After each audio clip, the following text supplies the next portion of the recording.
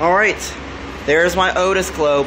And before we ride, I want to say I do apologize. I'm not using the Otis globe because on the airplane, they do not allow me bringing metal things for any reason.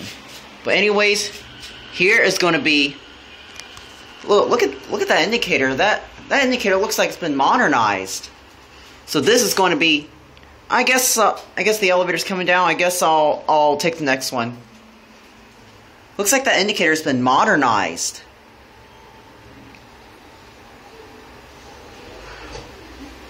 And here it is.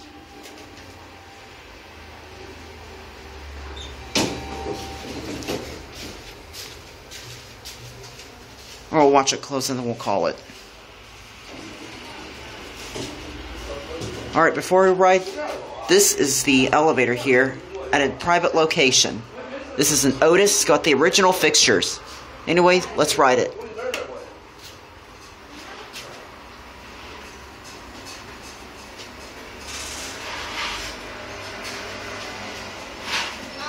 This elevator's kind of busy.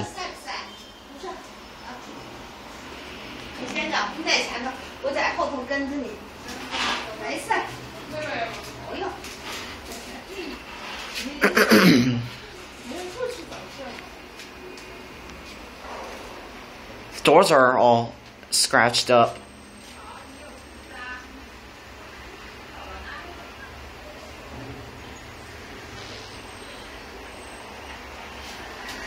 Alright, here it is.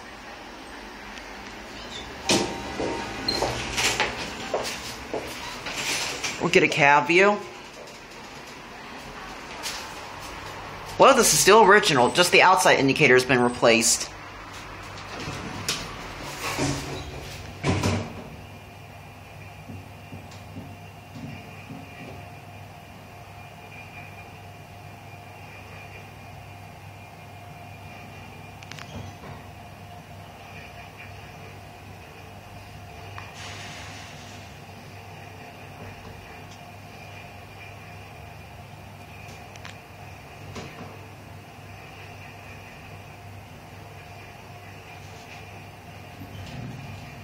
It's very slow.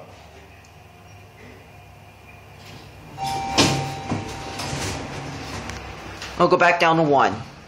Door close and press the button. We love that.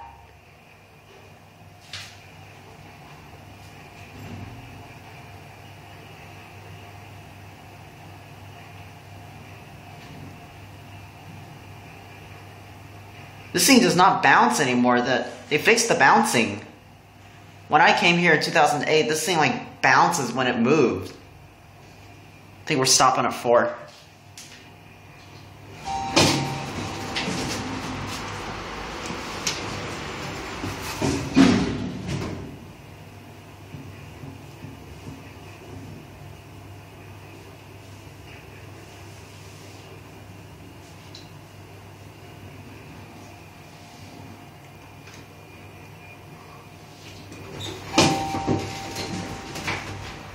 Or we'll get a cab this time. Yours are good for Mr. Security. Take it for one more ride and we'll end. This time we'll do the indicator cam.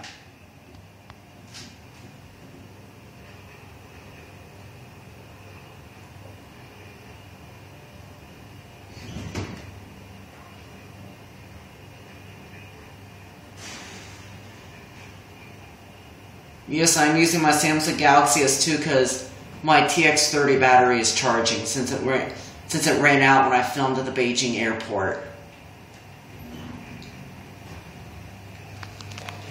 Back down to 1, we'll end the video there.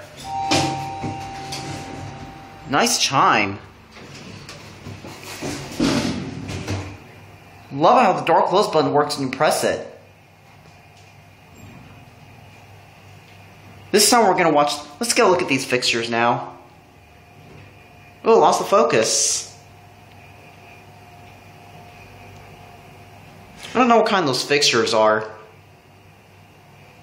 This time we're going to watch the button go out, like the fixture cam for Cub 02040.